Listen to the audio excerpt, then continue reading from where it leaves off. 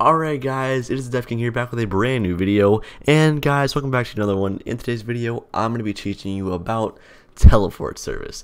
Now, exactly what is teleport service, you may be asking? Well, let me go ahead and show you. Okay, so to test it out, I'm going to go ahead and show you what I did earlier, and I'm going to join this game, and it's going to teleport me to another world. I'm going to be in this game right here, and you'll see. Okay, so I'm loading into this game right now, okay, and it's just a basic simulator map, right? Pretty nice, I guess. I don't know. But oh gosh, the shop sign fell. Okay, it's a free model. I just imported it to just test it out. But anyways, I'm gonna go ahead and touch this part, and it's gonna teleport me to an entire another game. Well, actually not another game, but another place. So I touched it, and as you can see, it teleported me. So now I'm in the quote-unquote nether, okay? I just named it like the nether, but basically it's a good analogy, right? What I'm doing is I'm not going to like another game. It's the same data. Like if, for example, if I had a data store in that game, this game's gonna have the same data store as well. But basically, it's another place, okay? So it's sort of like in Minecraft when you go from the like the actual like overworld into the nether, which is the underworld, right? So that's what we'll be doing in today's video, okay? So what I'm going to go ahead and do now is I'm going to go ahead and X out of this, and I'm going to go ahead and make an entire new base plate and create all this from scratch, okay? So I'm going to go ahead and get a new base plate right here, and before you actually are able to teleport from place to place, you need to have an actual published game. So let me go ahead and publish this game. So I'm going to go ahead and go up here to File, Publish to Roblox. There we go, and then I'm going to create a place, and then I'm going to call it the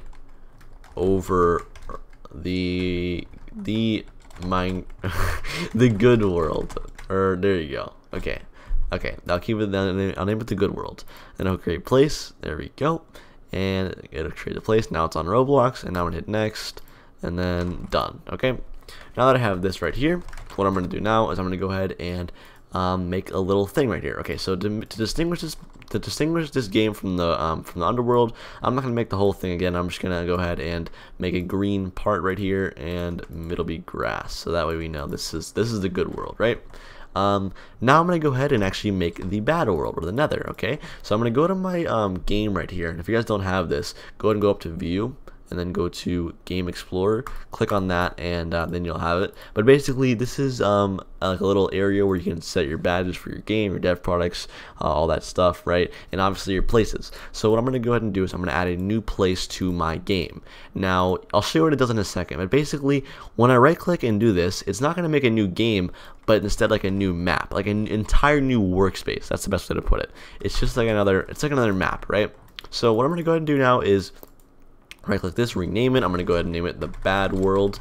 There we go, and then we have that. Okay, so now what I'm gonna go ahead and do is I'm gonna double click this one, and it's gonna open up this place in an entire new Roblox Studio session for me. So now that I can edit this world, and obviously it's gonna be a blank base plate right now, but that makes sense because we just created it. So what I'm gonna go ahead and do is add a little piece of nether block. Well, not another block. I'm gonna add like a little piece of lava, and then that way we know this is another world, or the bad world. So I'll just make it, no, not foil, fabric. There we go. Doesn't look like lava, but you get the point, right? You get the point.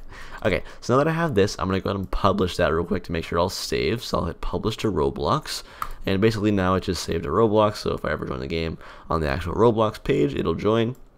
And also, before I actually go ahead and do this too, and start scripting this, as you can see here, this is the start place. The good world is the start place, and you can tell that because you can see right here there's a little like spawn button, or the spawn icon, and that means if you ever join this game, which is the good world, that's what the game's called, you're going to join this place, which is also called the good world, because the start place is the name of the game, right?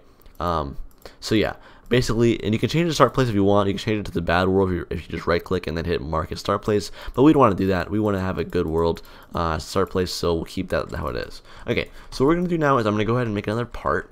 Okay, I'm going to make a part, and I'm going to first of all rename this one to grass, so don't confuse anyone, and then I'm going to put a script inside this part. What I'm going to do is I'm going to make it so if they touch this part, they're going to teleport to the netherworld. Okay, so it's like the nether, like imagine this part is the nether portal. Okay, yeah.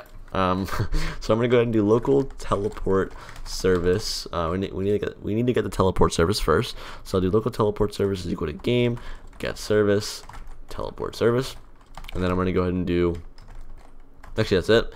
I got that now. So what I'm going to go ahead and do now is I'm going to make a teleport, okay? Actually, no, I need to do, I need to depart too. So I'll do local part is equal to script.parent, because I put this script into that part. And then actually I need to get sit. So if it's touch, it'll part.touch, connect, function. And then also we need to put the hit, so we need to make sure that the part that actually touched it was a human. So we'll do local humans equal to hit.parent find first child humanoid, and just making sure it's a human, right? We check the part that hit it, and then check the parent of it, and then check to see if it has a child called humanoid, and if it does, then we know it's a player. So we'll do local char, or we'll know it's a character, so we'll do local char is equal to human, or we'll do hit.parent. There we go. Okay, now that we have that, we're gonna go ahead and get the player. We need the player to teleport for so we'll do local players equal to game dot players, and then there's a function of players called get player from character, and then we'll put the character in there, and then there you go, we're good. Okay, so now we teleport. So I'm gonna go ahead and do teleport service dot or colon teleport. And as you can see here, it shows actually all the properties. But if you hover over that, you can see it says void teleport, so it doesn't return anything. But basically, the properties are, or the parameters, should I say, the place ID. Okay, so where do you want to teleport? The player that you want to teleport, the instance of the player, teleport data, any data you want to send over, and then a loading screen. And now we're not going to do that this time.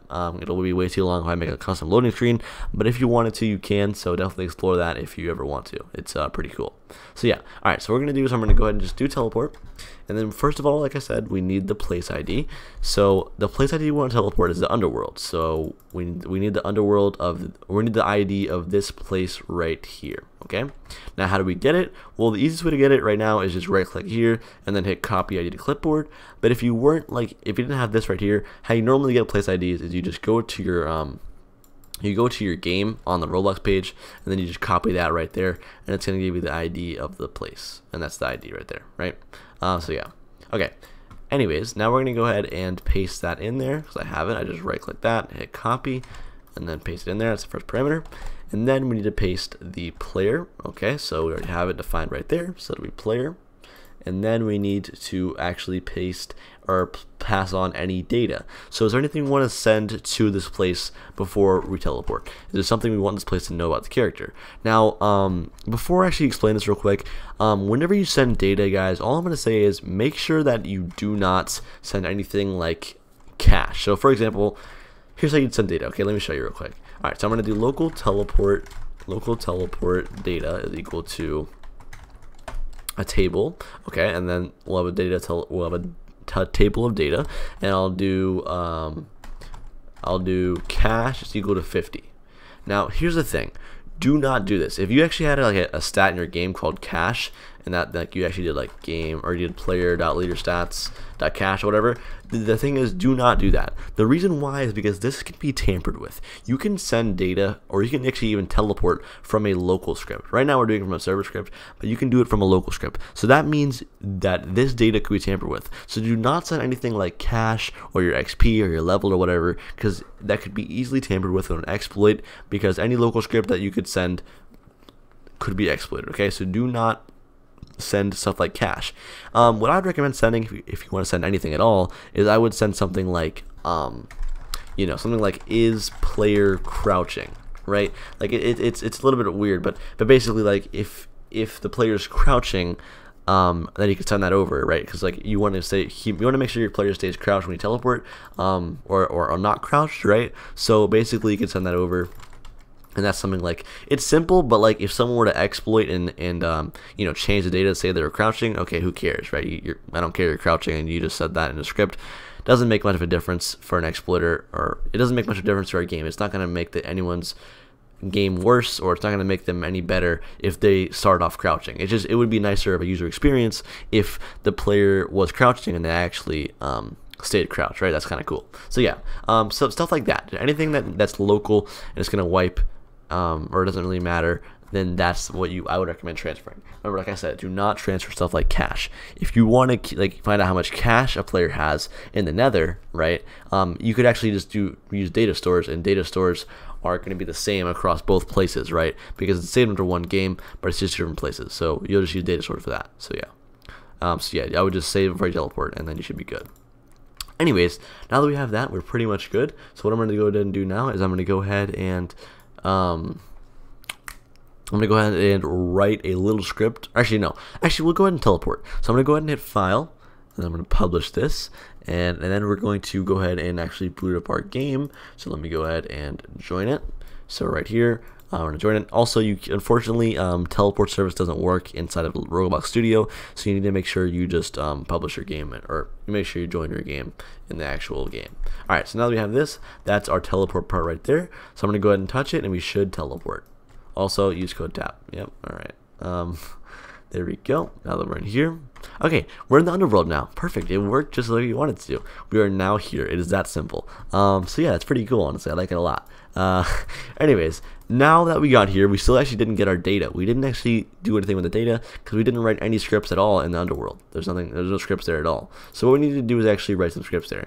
So I'm going to go ahead and leave this game, and then we'll write some scripts here. Okay, so what we're going to do is we're not going to teleport back. If you want to make a feature teleport back, it's the same thing. All you have to do is just make the place ID different. All right, obviously it's very simple. You guys know how to do that now. But anyways, what we're going to do is actually get the data because we sent over data. So how you do that is you first of all get your teleport service. So also make a local script. Do it in a local script inside of your starter player scripts right here, because it has to be a local script to actually collect the data you sent. But you can teleport from a local script or a server script. So yeah. Anyways, so local teleport service is equal to game.getService teleport service, and then we're gonna do teleport service. Actually no, we're gonna do local player is equal to game.players.localPlayer, and then we're gonna do teleport service dot get player or get local player teleport data, and there we go. And actually, this is a function, right? But so we need to make sure we save this to a table so we have teleport data. So we'll do local teleport data is equal to that, and that's going to return, this function is going to return into this variable right here all the data we need. So yeah. Alright, so now we'll do teleport. Now we'll do if teleport data dot is player crouching is equal to false, then prints player is not crouching, right? Because all we're doing is we're getting the table, then we're doing table dot is player crouching, because remember that's what we had saved right there. We did is player crouching, so you teleport data dot is player crouching, and then we set it to false. So if it is false, then we're going to print this. So now when we join the game, it should print that out in our console. So let's go ahead and publish this to make sure it saves to Roblox, and then we should run the game and it'll work just fine. Alright. Now let's go ahead and play and see if that works. Now also, if you guys are wondering, there actually is no console inside of your Roblox game. Like there's no output. At the bottom, right? So how do you actually read your prints? Well, let me go ahead and show you. So first, I'm gonna teleport real quick, and then I'll show you. But you need to actually see where it printed, right? So how do you do that? You press F9, and it's going to give you a developer console, and it tells you a bunch of useful stuff like this, like memory, how your game's working, is it laggy, stuff like that. So useful stuff, and I'll be explaining all of this in a future video. So make sure you subscribe for that one day. Anyways, if you go into your log right here, you can see it printed player is not crouching, so it worked. The data was sent and players not crouching. Obviously, if you wanted to actually have an actual good game, you'd make it so it didn't say that. You'd make it so the player was standing, and if the player was crouched, then you'd make it so the player is crouched, right? So that makes sense. You make sure that works. So yeah.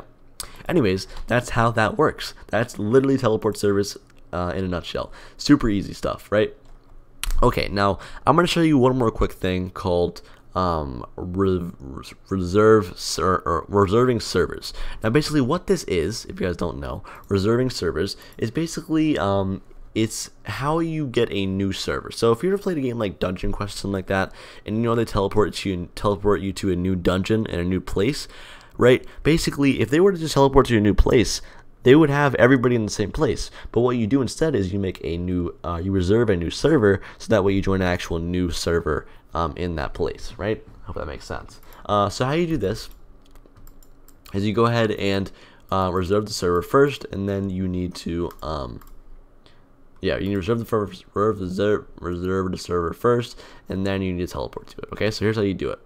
Okay, so what we're gonna do is go ahead and go back to our place right here, and I'm going to delete all this because we had it, but you can save that if you want. I don't really care, and then we can delete that too, just for now. Anyways, so what we're gonna do is we're gonna go ahead and do well, actually, honestly, I would show you guys, but actually I'll show you anyways. Okay, basically what you would do is you would just, or let me save that stuff. What you would do is you would just get the server, or you would create a like a server. You would reserve a server. Okay, so here's how you reserve it. You have to get a code. Okay, so you do local code, or reserve, you can name whatever you want. Reserve server code is equal to teleport service reserve server, and then you pass in the place ID. So we're gonna do this, or we'll copy the bad world and we'll paste it right there. Alright, so now we just reserved a server, and basically what we did was we used this function called reserve server. We passed in the netherworld, and we're going to teleport to that server to this, or we're going to teleport to a private server with that code, and it's going to put us in a private server, not a VIP server, but a private server, right? Yeah, I think. Okay, I'm kidding. Anyways, so what we're going to do now is go ahead and teleport to it. So how you do it is you just do teleport service teleport to private server, and now it's pretty much the same properties of the what's it called, of the teleport, but instead you have, first of all, your place ID you want to teleport to, right? Wait, the reserved server access code returned by, wait, I'm reading the wiki right now. I thought I didn't mess something up, but reserved server access code returned by, oh wait, actually this should be this, if I'm reading this right, it should be this, like game.place ID. So it should be this game's place ID. So yeah, that should be, that's how you get your code. Yeah, wait, but it doesn't make any sense because no. Okay, I got it right in the first place. Okay, copy your code right here. Copy this code of the netherworld. You copy that in here, right, and it's gonna give you the code for that server. Okay, it's gonna be code, and then what you want to do is you're gonna want to TP to that place. Okay, so you're gonna do teleport service teleport private server, and then the place you want to teleport to, so that right there, and then you're gonna paste in your reserve server code because that's the code of the server, and then you're gonna paste in the player you want to teleport, or players. Maybe if you want to add, if you want players, you can do that. Now this is a server script, so we'd actually have to go back and get the player from the part. But yeah, and then you wanted to teleport the spawn name, or like where you wanted to spawn, right? You could teleport that, and then you have to teleport the data. So what data you want to teleport with it, you send that in last. So basically, I'm not gonna show you guys right now because it's not gonna actually show anything because there's nobody actually playing my game, so it's not gonna put me in a new server. It'll look like it'll look like I just teleported regularly, right? Because there's nobody actually playing my game. So if I wanted to, though, I could do that, but I'm not going to. There's really no point. I'm not going to waste your guys' time. But yeah, also there's other things in teleport service like I haven't covered. Like I said, there's custom loading GUIs. There's other things like you can teleport to a server, right? But it's going to put you at a certain spawn point. So that's going to be teleport to place instance, right? Or teleport to spawn by name, and then you're gonna put like the ID of the place, and then you put like the spawn name. So yeah, anyway, stuff like that. But yeah, anyway guys, that's pretty much teleport service. Hope you guys did enjoy it. If you did, leave a like, smash like button. Okay, I appreciate it if you do. And yeah, that's pretty much it. Hope you guys enjoyed the video. Also, I have a question before this video ends. For the you know, the tryhard DevKing supporters out there, I actually have a nice kind of like face cam set up. So if you want me to use face cam, let me know. I might do that. I don't know, maybe it'd make it better for you guys to watch. I don't know, honestly. But I might use face cam if you guys would want that. So yeah, let me know. Anyways, I'm gonna end the video now. See you guys, and leave a like, enjoy, and keep on scripting. Yeah, okay. Okay, bye.